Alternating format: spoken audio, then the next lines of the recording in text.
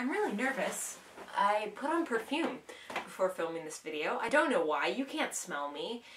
I feel like you can probably smell my fear. So I haven't done this in a long time. I think the last time I actually made a vlog was right after my high school graduation, which was almost a year ago. I'm not going to try to pull any "it's not you, it's me" arguments, because even though I definitely have changed as a person, it was also YouTube that changed a lot. But I felt like a lot of the people who I had formerly watched and looked up to as really great YouTubers who are producing great content kind of lost a lot of their passion. For the past year, I've watched maybe about 10% of the videos in my sub box. But like, obviously I'm back, so what changed? I don't know if you've heard of Dottalotl, but she's a vlogger from the UK who actually mostly does ukulele covers. She's just really cute and lovely in general. In the past month, and she does this a lot, but this particular month she did Bedham, vlog every day in May. I really enjoyed it. I don't know what it is that made that particular series of videos seem so genuine to me. Maybe it was just the very first one,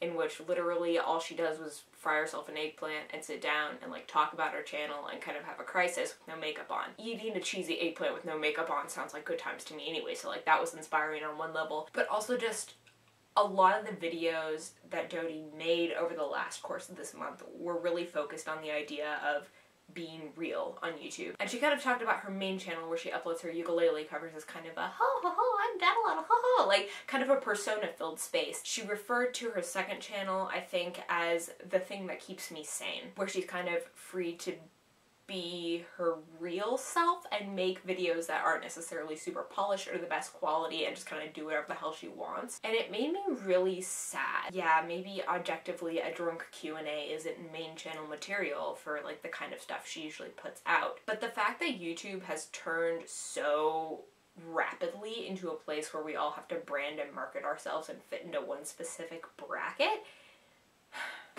I don't want to do that. I don't want to be a part of second channel culture where there's one place where you put everything that's how you think you're supposed to be, and then another place where you can actually be you. So that's why I'm not going to call it Veju, video every day in June, because I may not make a video every day in June, and it's okay if I don't make a video every day in June. So I'm just basically gonna call this Izzy posts a shit ton of videos and it happens to be June.